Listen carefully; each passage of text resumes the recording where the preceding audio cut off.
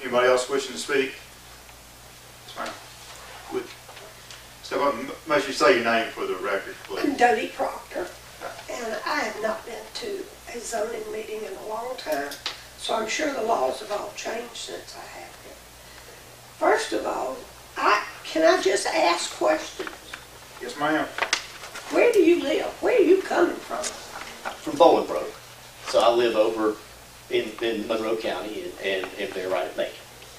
And why did you buy this piece of property? Because it was adjacent to the National Forest. Well, then why not just donate it to the National Forest? Well, number one, I'm not sure you can. I haven't actually heard of that being done. But number two, you get the same effect by, and the way most people usually do this is by putting it in the permanent conservation easement.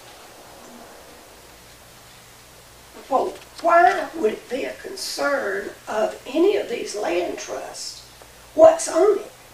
If they're getting the land, they're not getting the land. They're getting the use of the land. Right. Well, then what would they care if they're just a recreation something, or Well, are they going to build something? No. What do they do with land? They simply make sure, they're conservationists, so they make sure it's being used for conservation. That's their goal, is to make sure you aren't doing anything, building, doing anything to it that would affect negatively wildlife, plant life, etc. Well, I just can't comprehend needing a manufacturing zoning to be able to give land away.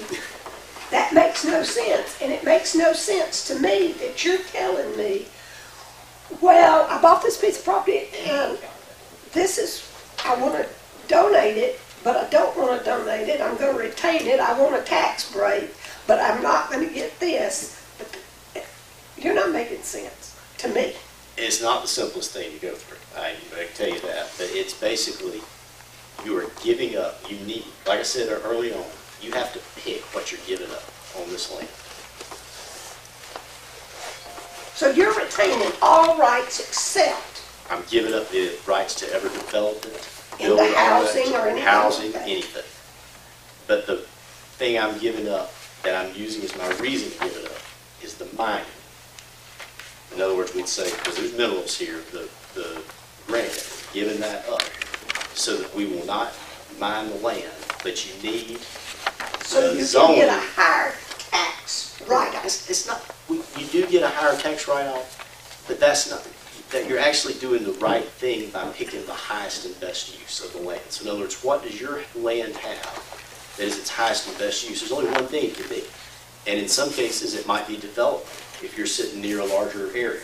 In some cases, it might be mining. Some places, it might be that you're sitting on a river. It would be recreational property, lots that would be divided up. You look at your particular piece of land and decide, if I was a developer and I was looking at this, what would be the thing that stands out on this land? In this case, it's the granite.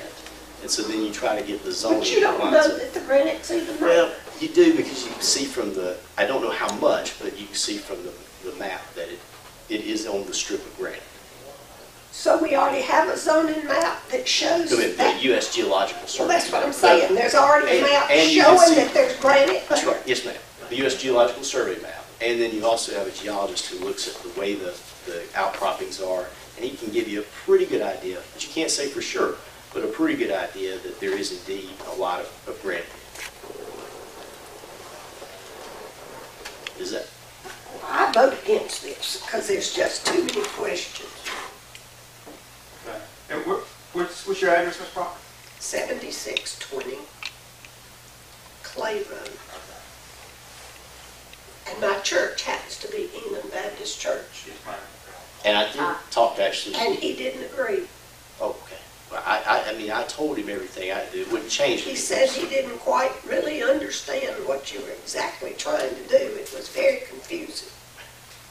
I talked to him Sunday Yes, night.